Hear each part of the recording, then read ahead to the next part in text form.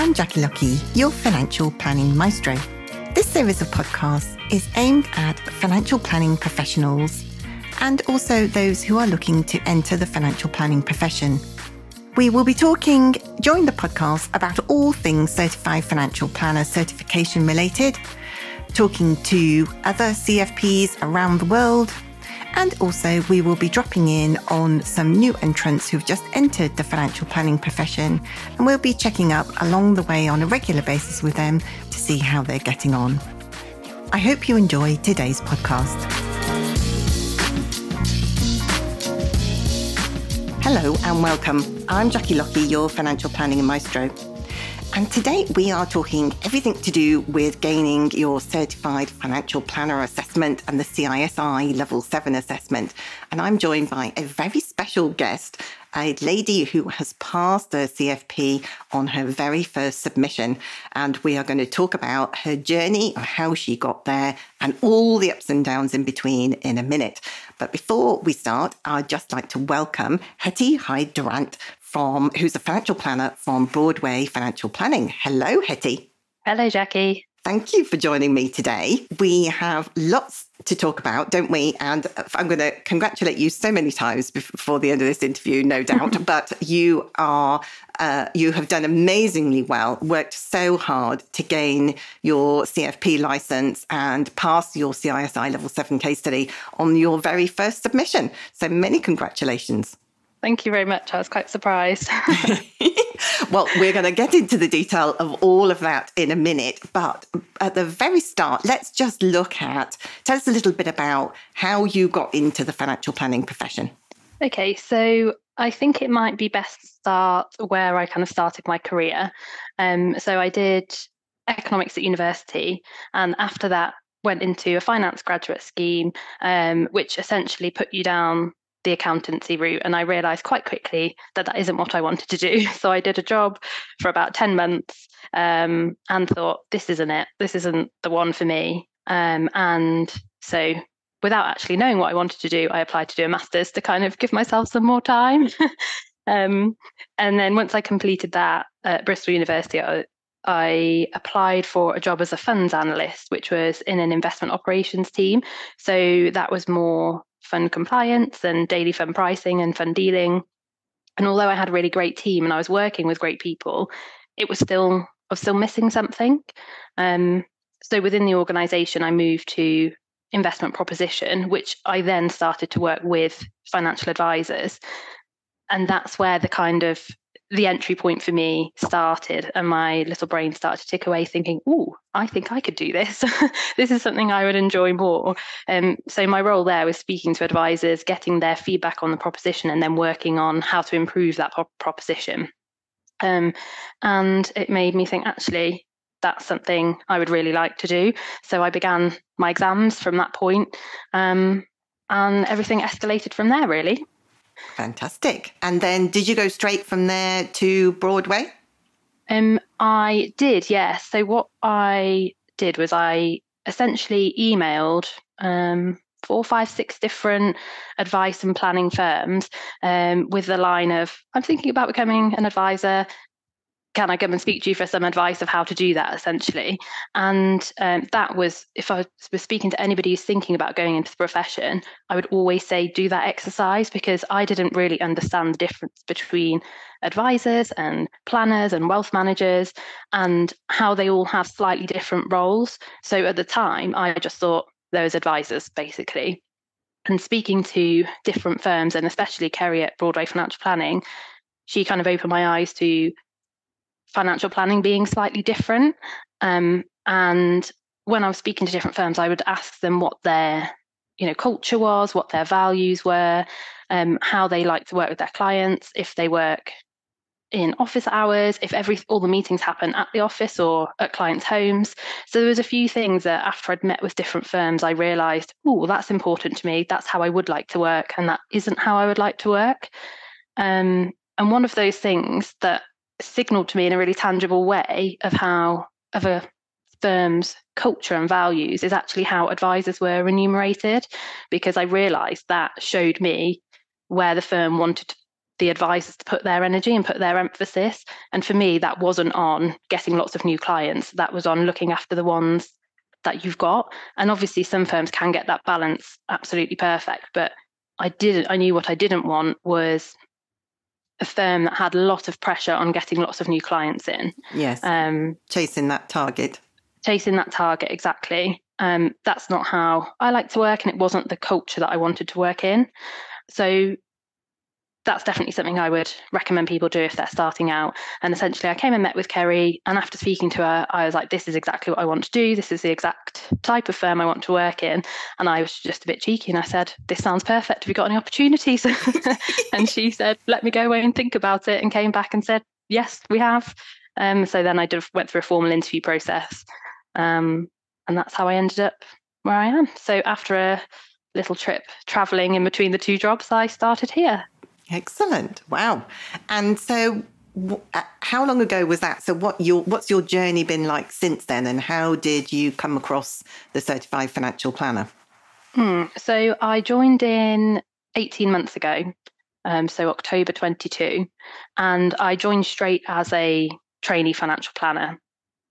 One of the firms that I spoke to before I joined said that when planners join them, they go through every role essentially. So they join as an administrator to the financial planners, then a paraplanner, and then a planner. And I thought for some people that's the ideal route, but for me, I knew that wasn't right. And luckily, Kerry supported the approach that I wanted to take, which was go into the role that you're want to do in the end, and learn how to do that one really well. Yeah. So that's what I did. And Kerry is a certified financial planner. So and Broadway Financial Planning is an accredited firm. So it just kind of fit that CFP was the next step for me. And I didn't want to get out of the cycle of doing exams. So it might seem a little bit early in my career, perhaps, to be doing CFP. But I thought perhaps if I stopped doing exams, starting again would become quite difficult.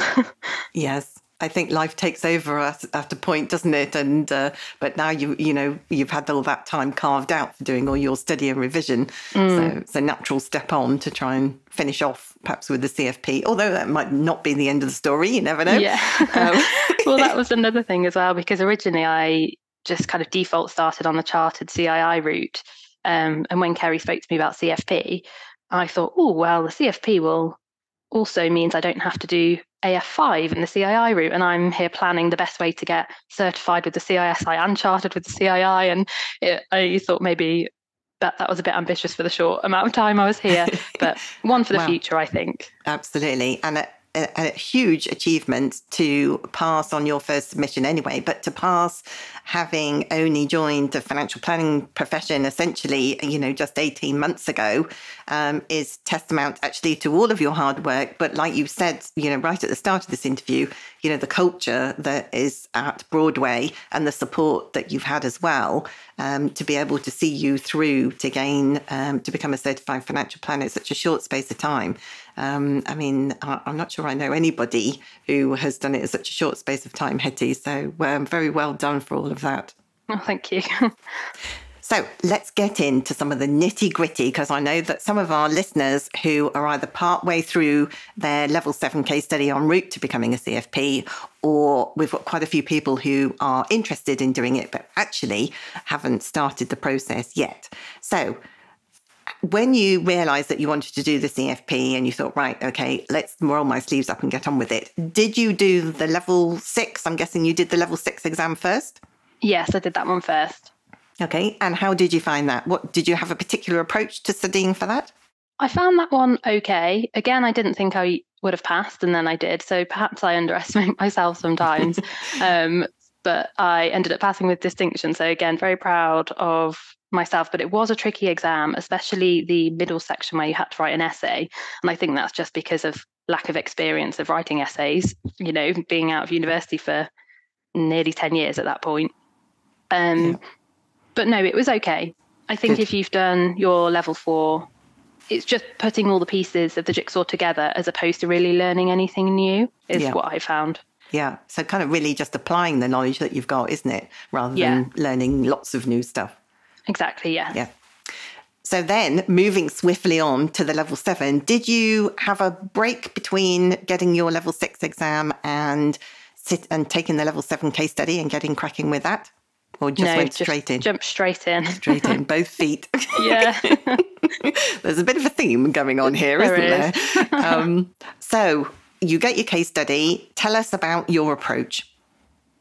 So first of all, I read through it several times. But I guess one step before that, I applied to go on your course, which I would encourage anybody to do, because I think without that, I wouldn't have known how to even go about approaching the case study, really.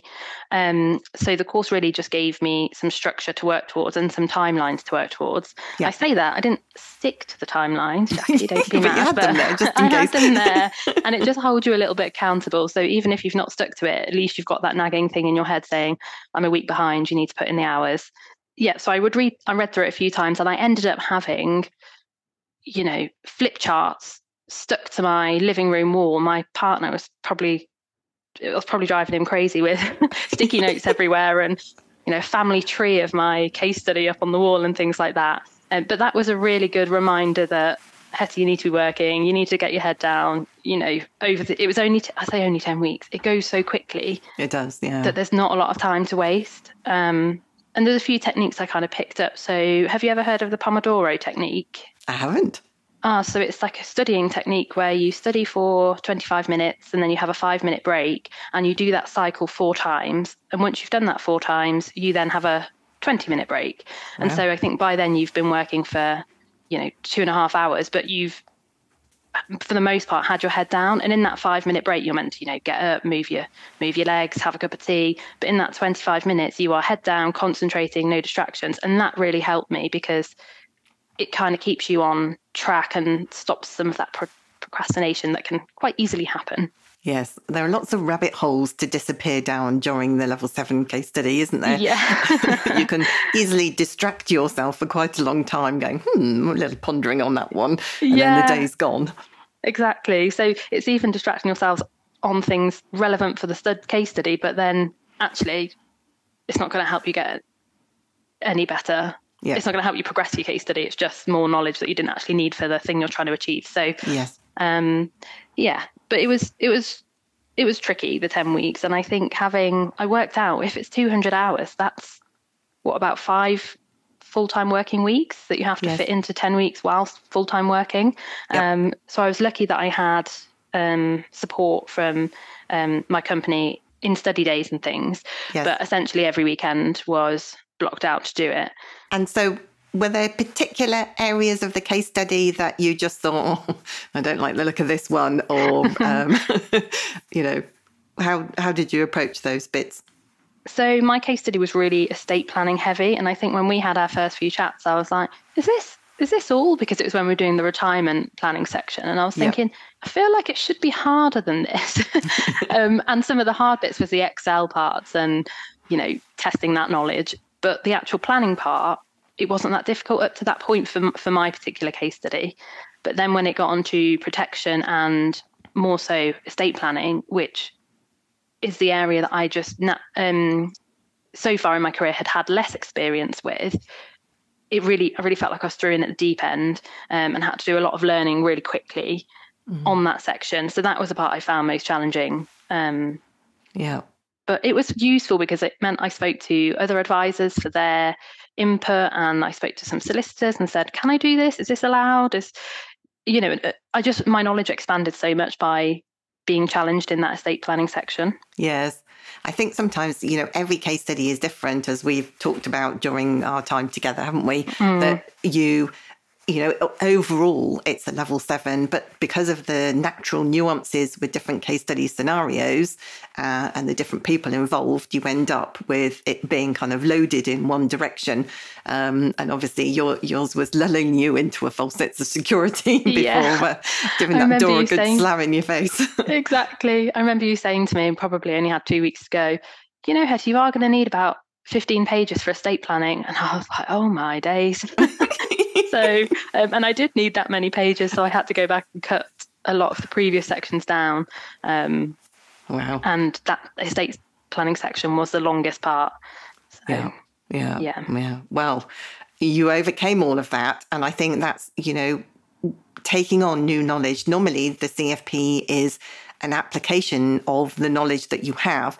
So taking on that new knowledge can, it can be obviously quite stressful at the time, give you a massive boost in confidence to know that you're going about it the right way. But if you have to do that, and you imagine if you had to do that in too many sections other than the estate planning section, you could quite easily run yourself out of time, couldn't you? Yeah, absolutely. And I know I passed, but I did run out of time. So I haven't told you this, but I was finishing my inheritance tax calculations at 20 to 4 and the submission was 4 o'clock. So this is not advice for other people to follow. This is how not to do it. This is how not to do it. But the plan that you put together, aims that you finish it at least a week before. You have time to put it in the drawer for a couple of days or longer if possible. Go back and read it. Perhaps get somebody who isn't in the profession to read it. I didn't really have any time. I didn't have time for any of those things. Wow. Or I did have time, but I used it incorrectly. So those last couple of weeks, I was thinking, I'm not going to get this done. There's no chance. But I just spent so many hours really, really crammed in those last 2 weeks. So it is possible if you get to that point, it is possible to just keep going, get as much done as you can. And my theory was, if I just get as much down on paper as I can, the feedback will tell me where I've gone wrong. Yes. And that was the approach. And then I actually ended up getting to the end and I was like, oh my days, I've done it. And I couldn't believe it. So not the approach to take, but you did it. I did it. It's just getting those hours in, I think. Yes. And do you have a feel for how many hours overall it took you? Well, I don't know. I really lost track. It's really hard. So at the beginning, I tracked it and I actually planned out, okay, if you work for 2 hours on that day and 8 hours on that day and 3 hours on that day, and I thought this is never going to get up to 200, which I know is what the CISI say will take. But I think in the end I probably did get there just because of that last couple of weeks of the last 2 weeks it was cramming. Yes. No eating, no sleeping, no talking to anybody else, and definitely no socializing. My boyfriend was incredible because he just took over everything. We split everything fairly equally anyway, but he just did 100% of everything in the house for those last few weeks. So it's nice to have that support around you. You definitely need it during that time, whether that be through friends or family, because it is a rough ride. Having that support around you, it's not, you think you're doing it or you decide to embark on it, but it has much wider impact on everybody around you than I think most people realise initially, don't they? Oh, absolutely. I remember my friend sent me something and I just said, I don't have the capacity to, it was something a little bit sad. And I was like, I don't have the capacity for that. She was like, oh, sorry, I forgot. You're in the case study. You're deep in the case study. Oh my gosh. So, and she was like, I'm sorry, we'll talk about it later. So, they do, your friends really do support you and understand that it's not an easy task. Yeah. And so I know that you were just saying before we came on air that you had the whole of March blocked out for submission 2. Which obviously not needed at all. So what are you going to do with all that time now? Well, I'm actually really pleased because I'm getting married at the start of May, and the resubmission date I think was the 2nd or 3rd of May for the next one, and I'm getting married on the 5th. So I was like, wow, that's going to be a really busy few months if I'm trying to resubmit and plan the wedding. Wow. So to be honest, I think I'm just going to enjoy the free time, see friends, socialise, and not have to worry. Wow, yes, and deservedly so. Absolutely. Go and make it up to all the people that you've gone, oh, I haven't got the headspace to talk to you today. So. Yeah, exactly. So let's talk about, there are plenty of people out there who are thinking about doing the CFP and embarking on that process. Do you think that for you as a person, as a financial planner, it's changed or will change the way that you look at clients, the way that perhaps you think through the questions you ask them, or the way that you create a financial plan? Yeah, so I think the really, the quick, easy answer to that was the work on assumptions that we did, and I know you're a big fan of assumptions. Mm-hmm. But I now feel so much more confident speaking to clients about why we use different assumptions and being able to say to them, actually, I've looked at this really recently. I've looked at 30 years of data. I'm happy to explain why we do it this way. And having that confidence that you've done that work yourself, rather than it just being, oh, we use 3% for inflation because we do. Well, now I know why we do, and I know why I'm happy with that assumption. And that's really, it's just given me quite a lot of confidence in that area. And I actually came back to Kerry and the other guys in the team and said, can we please just agree a house view on growth rate assumptions for different asset classes and different risk approaches and different funds? And we've now got one standardized document between us. That I think that's one of the changes that's happened within the firm. And before it was happening, but just informally, and now we've just made it a little bit more formal. So that's kind of the key one, I would say. That's fantastic. Yeah, that's good to hear. I think that's the main thing for me. I'm sure there's many others, but that's the one that's tangible. And I think, it might be that, as you see clients now and, you have more in-depth conversations, that, other people have said that actually helps them with the conversations, broader than assumptions, because you can look at figures and perhaps see things coming towards them, potential issues down the track, a little bit further away than perhaps you did before. So it enables you to have, flag up those kinds of conversations, even if it's things that they have to go away and think about, they can't just answer on the spot, but it kind of helps you give them that little bit of extra breathing space, if you like. Yeah, it's made me think of something else actually, which was that in my case study, it had said, I really hate paying inheritance tax, was the phrase, or something similar. Yeah.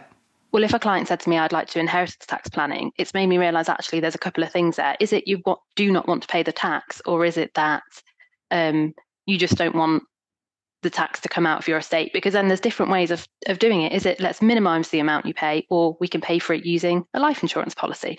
And so it's made me realise that objectives aren't black and white. You have to dig into them. You have to understand what's motivating the client to say what they're saying. And that's something that I think I've taken away, especially with the case study. All you had was what they had written down. So you had to take it as it was, or you had to make some assumptions. But in real life, you can go back and ask the client. And so I think I do that more now, rather than taking, the first throwaway comment they might say, which is, oh, I hate inheritance tax. Okay, well, why is it that you don't, and we'll go through it in more detail. And that's something as well that I think I've learned to do better. Yeah. And that's really interesting, isn't it? How it just makes you look what they say very slightly differently to, like you say, to dig a little bit deeper, to get a bit more clarification, so you can truly build a financial plan that reflects, the client's wishes. Yeah, that's fascinating stuff. Excellent. So we're nearly out of time, actually, although Hetty, I could talk to you all afternoon. So just thinking about giving advice to those people who are sat on the fence, who might be listening to the podcast and thinking, yes, I know Jackie keeps bullying me, trying to get me to do the CFP sometime in 2024. Do you have any advice to people who are thinking about embarking on that journey? Okay, so the first thing I would say is do it on a course. I cannot comprehend how you can pass this without a structured approach, or a course. Like, obviously I went on yours, Jackie, but I know that there are others out there, because the information that the CISI give you and the example plan, I think it wouldn't pass itself if that was submitted. So it's not really an ideal example plan. You can't use it as a template. I don't know, would you agree with that, Jackie? Yeah, I think the plan probably would just about pass, but probably by the skin of its teeth. But I think, it's not an ideal, is it? It's not ideal. And I think it's forcing you to go through a different thought process if you were looking at the plan and trying to copy that, rather than going on a course forces you to think things through yourself, doesn't it?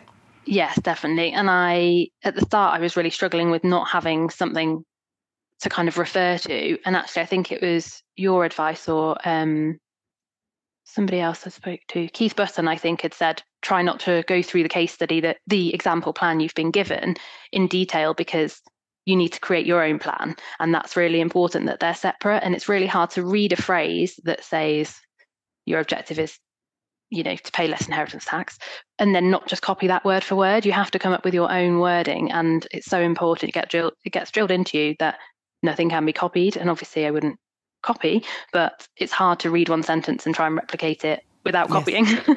Yes, absolutely. So yeah, I would say go on a course, because the other thing is, if you don't pass first time, you obviously have to resubmit, and the cost is the same every time you do it. It's not a lower cost to resubmit.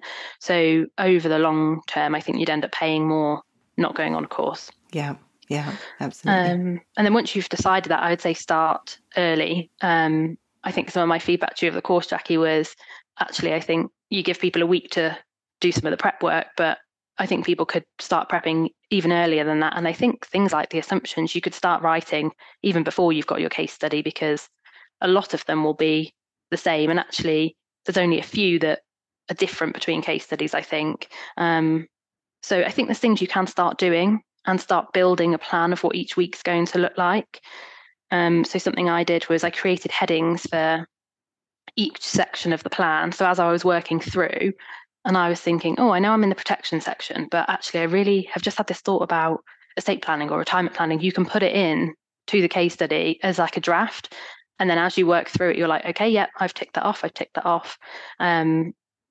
Rather than all these ideas floating around in your head, just get them down on paper in one place. Yeah. So that you can focus get them out somewhere and focus on the section you're on and do it a bit more methodically.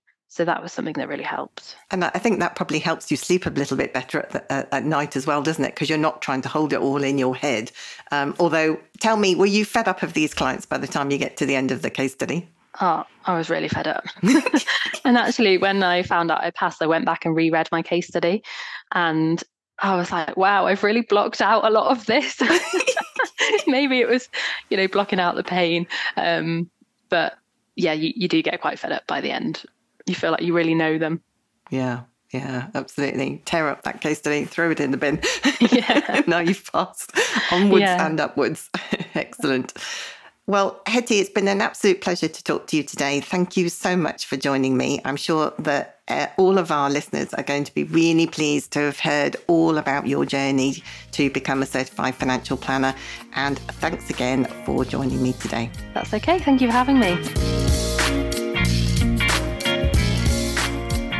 It's really interesting, isn't it, to listen to different people who have different experiences of gaining their certified financial planner certification, or maybe developing the financial planning profession at large. If you know anybody who you think might be interested in listening to any of these podcasts, then please do pass on our details. That's it for me. I hope you've enjoyed today's episode. See you again soon. Bye for now.